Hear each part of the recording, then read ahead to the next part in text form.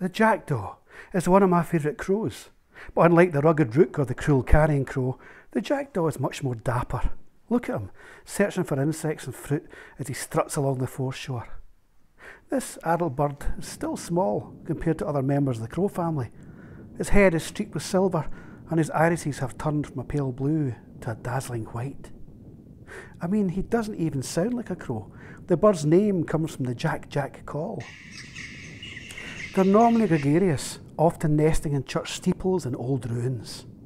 There's one myth from France that says a jackdaw was made a saint after returning a cardinal's ring. I guess he must have stolen it in the first place.